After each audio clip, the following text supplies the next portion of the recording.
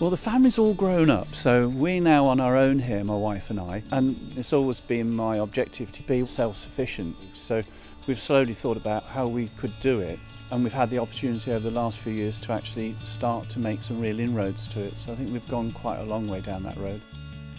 The modifications to the house have been gradual. So the first things we did in the house were to think about, well, what about the light bulbs? There are energy saving light bulbs, so let's make sure we get those in place. What about the gas fire we've got? Do we want a gas fire? Yes, we do, because we want to keep warm. Well, what about a wood burner? So we researched that and we had the log burner fitted. And when we were thinking about changing the boiler to make sure that that was more energy efficient, we made sure all the radiators had thermostatic valves on so that each room could be set to a temperature rather than having to go around all the time, because with the best will in the world, you're busy, you're going to forget to do it, and then you're not energy efficient. The solar panel is a fairly recent acquisition. It's something that over the last year we've had fitted.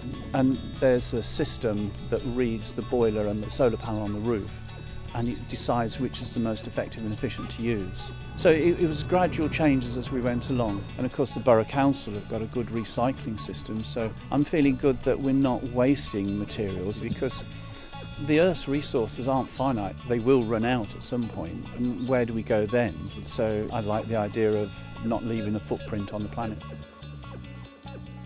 The allotment, I'm trying to become vegetable self-sufficient with the allotment.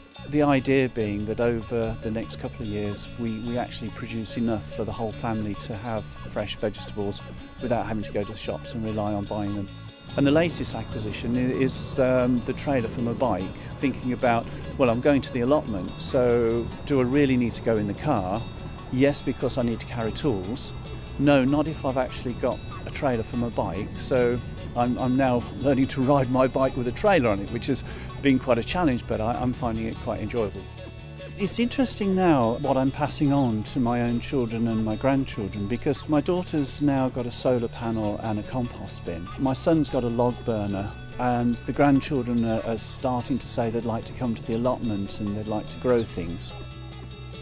I entered the Future Friendly Awards because, having read it, I saw that I was doing quite a lot that it was talking about, and I was interested in showcasing the things that we actually do here. Because I think the Future Friendly Award is the challenge that says, well, can we all do it? And I'd like to think that what I'm doing is something that most people could do.